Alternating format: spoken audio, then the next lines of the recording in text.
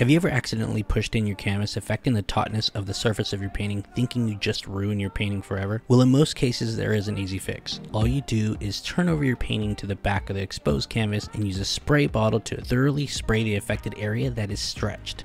You then want to rub the affected area with a clean hand, cloth, or clean sponge. In most cases, this will be enough to fix your loose canvas. You should see an almost immediate fix to your painting surface, and now your canvas is smooth and looking just as new.